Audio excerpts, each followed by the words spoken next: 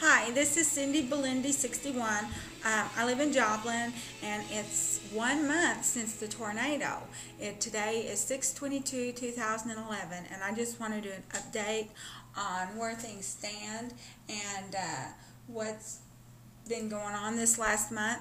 Anyway, and yesterday I watched some videos comparing this to a movie called The Crazy, and how there was some fungus or some virus in the water supplies, and I thought, wow. I really don't know if anything's in our water supply or not, but I do know my block was not affected by the tornado. I live on the south end of town. If there was a 33 block, I would live on that, but there's not. The damage went from like 32nd Street to, I don't know, maybe 15th Street or a little past that. That's going north and south, and from east and west. From what I can tell, it seems to have taken the whole town. But anyway, so it was pretty much all over before I even knew anything was going on. You know, it was getting dark and it looked like it was a storm and everything, but like all we had was like a little limb in the tree in the yard. We didn't get anything. It's like two totally different worlds. Just you know, a block away from the affected area. Anyway, immediately, and one clue that we knew there was a problem, they shut off our water Sunday night. Before we even knew that anything was wrong, we started getting calls and stuff. They had already shut off our water immediately. So that was kind of interesting. And then even they kept the water off for like a day. And even when they turned it back on, we had a boil order for over a week. So basically, you could take showers and stuff, and run your dishwasher because it's got the heater and stuff in there.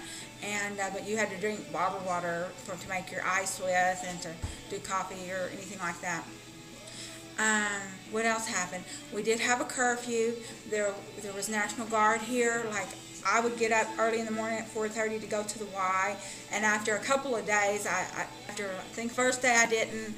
I don't know if I tried the second day or not. I might have, because the Y was not in the affected area. But when I drove there, it was just bizarre. From 32nd on, it was all blocked off, and you had police and National Guards patrolling the place. But no one's pulled me over, you know, or anything. And so I get to the Y, and they were closed. And so I was a little irritated, and after a week of that, I went and said, hey, what's going on? You guys weren't hit. You're not in the curfew area. How come you're not opening on time? You know, I need to get back to exercising. And they said, well, we're going to, so tomorrow or something. I think this was Memorial Day when I finally just got fed up and went to talk to them. And what else happened? You know, we found out about the fungus a little bit later. So, and I don't really know anyone that's affected by the fungus, thankfully. And another thing, what else? I did drive. Like I said, I don't live there, and for a long time you couldn't get in there. You had to have a reason to be there, and like I didn't. I don't live there, so I didn't have a reason. But now I do have to drive through there now to like go to the mall or go get my car looked at, or you know, go to Target or anything. And it is just bizarre. It is. For the picture on this, I'm going to show a picture I found in the paper, and it's pretty typical of what Joplin looks like now. It took out, I guess, a big part of the town. They say about 6,000 or 8,000 dwelling places. So right now, places to live is at a real shortage. And another thing too, the people that was in the shelters that are you know, they might not have as many resources or have family to take them in or something. They're being encouraged to relocate. And in the paper, people are saying, you know, like, well, they can't relocate. You know, maybe they're on disability or something, and their doctors are in Joplin, or maybe. One guy said he couldn't because of parole you know, it's via violation of his parole. He couldn't.